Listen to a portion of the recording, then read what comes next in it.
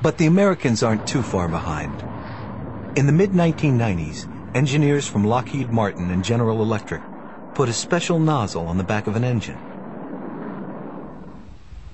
The engine was then put into an F-16 fighter and taken to Edwards Air Force Base for flight tests. In the F-22 and Su-37, engine nozzles can be directed up and down. This engine pushes the exhaust up and down as well as side to side.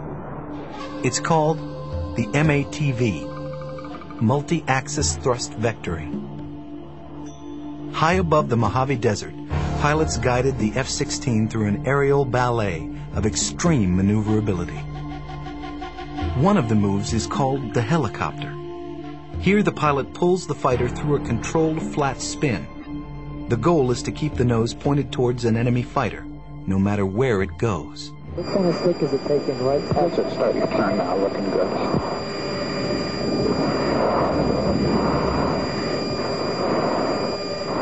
As the F-16 spirals earthward, the camera plane has trouble just staying close.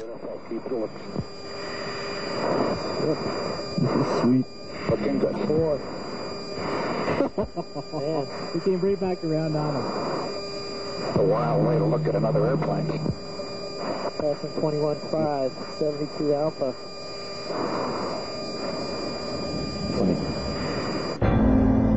Another maneuver is called a post-stall loop.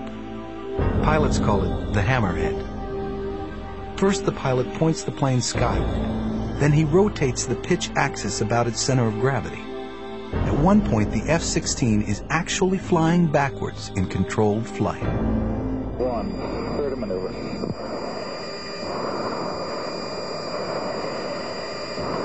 Easy on the pull. Might be a little slow. Now. Yes. So that one was nice.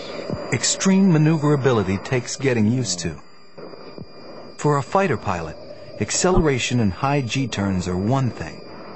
Flying backwards and stopping on a dime are something else. Jet engines produce thrust with their exhaust gases.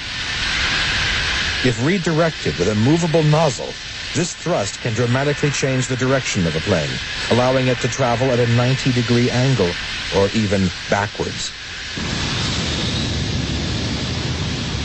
NASA is currently conducting tests that will use thrust vectoring at supersonic speeds.